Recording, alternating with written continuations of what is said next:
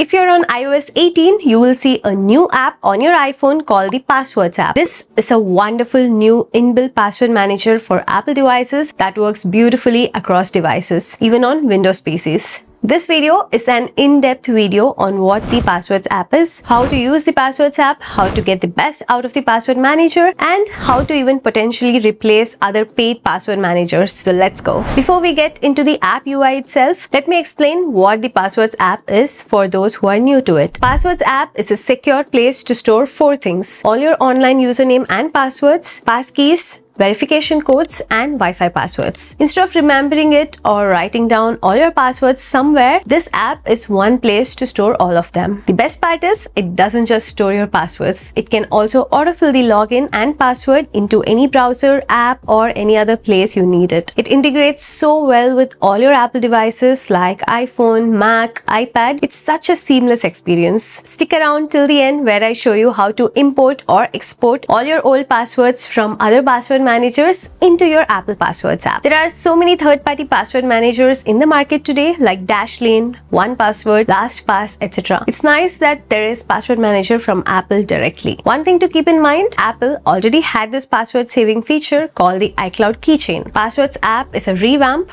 all in one place, next-gen version of the iCloud keychain. There are some major advantages of having a password manager from Apple directly, while there are some improvement areas as well. Let's dive into the app itself, and then we'll talk about the positives and then the issues later. Okay, now search for Passwords app on your iPhone. This is the new Passwords app. When you open it, you need to unlock it with your Face ID. The home page is a very simple layout. It starts with a search bar on the top. Here you can search for any passwords you have already stored. This is a sample password I have stored before. Here there is the title for this password, username, password, and then the website where this login will be used. If you tap on the masked password, you can see the password in the plain text. You can even copy the password from here directly with just a tap and paste it in your browser, app, or anywhere else. You can edit this password using the edit button on the top. One of my favorite features of the Passwords app is Apple will monitor periodically if this username password has been leaked anywhere online, and if so, it will warn you of the compromised password or a security issue,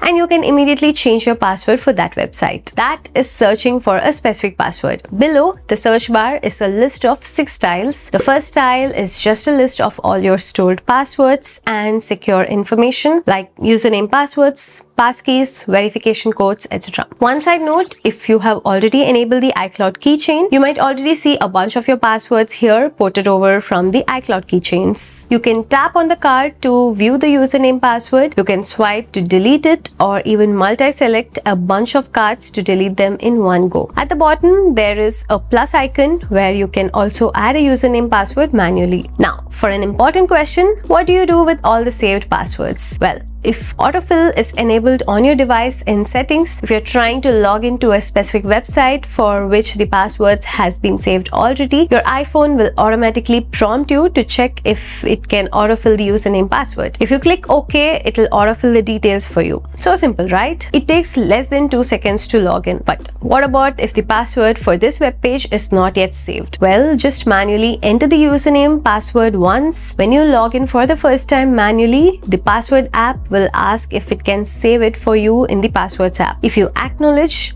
all the details will be auto-saved in the Passwords app. No need to manually add to the app. So easy, right? Going back to the app's main page, the next tile is the passkeys. If you don't know what passkeys are, they are like the next generation of passwords. It's more secure, hard to impersonate, and far easier to log in than the traditional passwords. Let me show you a quick example. If you want to log into your Gmail, instead of typing in or autofilling your username password, if you have a passkey, just tap passkey login. You will get an iPhone notification where you have saved your passkeys, authentication with your Face ID, and that's it.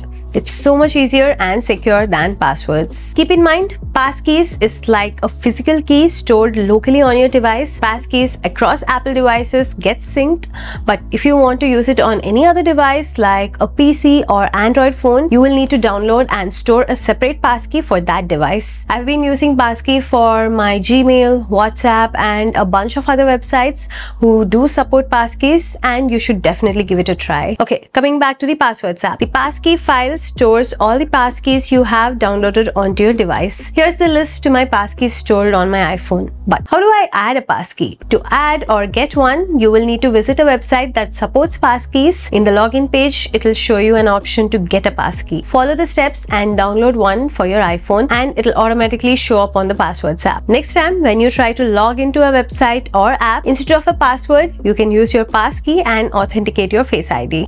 Okay, next one on the homepage, verification code. You should be familiar with the OTPs to enter into a website as a part of two-factor authentication, right? You log in with a password on a website, the website sends you an OTP through SMS, and you put that number to the login again. Now, instead of the SMS or without the need to even wait for generating an OTP, your Passwords app will give you an OTP. You just need to set up the Passwords app as the authenticator app on the website you're logging in. The website will give you the instruction to do that. Once set up, the Passwords app will show you an OTP at all times, being auto-generated every few seconds. It's the same code you might get in an SMS, but you have a one-stop place for all your authentication purposes. Next tile is where it stores all your Wi-Fi passwords. It has the Wi-Fi passwords to every logged in Wi-Fi network ever. From here, you can generate a sharing QR code, change passwords so that every other Apple device gets updated. Last but not the least, security tile. This tile shows all your passwords that could be at risk. They can be compromised passwords, weak passwords, repeated passwords, or any other security issues regarding your stored passwords. Please go through this once in a while and take appropriate actions to keep your passwords safe. As a family, you might want to share some of your passwords with your family members or with your friends or with the right shared group or whatever. Using a shared group, you can share one or more of your passwords with a group of people instead of sharing them manually. You can create as many groups as you want and share a subset of passwords with each of them. It's a nifty feature that has come in very handy multiple times. Okay, that's everything about the interface on your iPhone. The iPad app is very similar as well. But if you're using the Passwords app on your Mac, the general usage is mostly the same, but it has a couple of tricks up its sleeves. Most importantly, the Mac Passwords app allows you to import or export all your passwords to or from other password managers. For example, if you're already using some paid password manager like 1Password and you want to move to Apple Passwords, you can simply export your passwords on the 1Password app as a CVS file. Use your Mac, go to File, Import Passwords, choose the CVS file, and voila, all your passwords from 1Password is imported to Apple Passwords. You do the opposite by exporting all your passwords from the Passwords app as well. But this is only possible on the Mac app and not using the iPhone. Once imported to the Mac, the passwords will sync to your iPhone as well. Another common question, can I use Passwords app on Windows PCs like on browser, etc.? Surprisingly, the answer is yes. You just have to download the iCloud app to your PC and install the Passwords extension on your browser. The extension will autofill the passwords for you even on your Windows PCs. How about Android?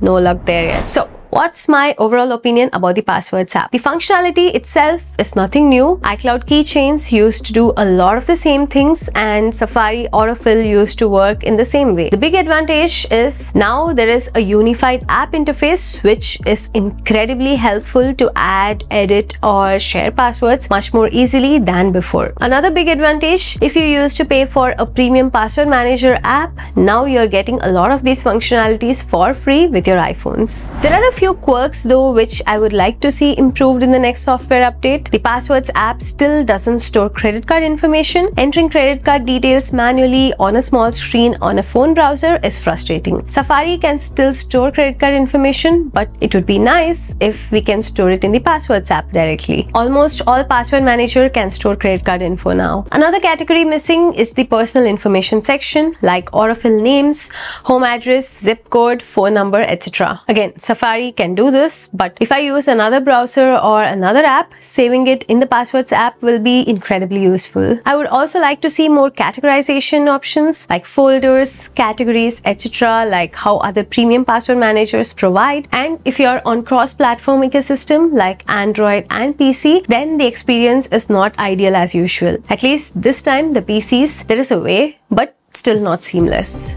Okay, that's everything about the Apple Passwords app. Are you already using the app? If so, let me know your experience in the comments below. Don't forget to like the video and subscribe to the channel. I'll see you all in the next one. Until then, this is Anjana. Bye-bye.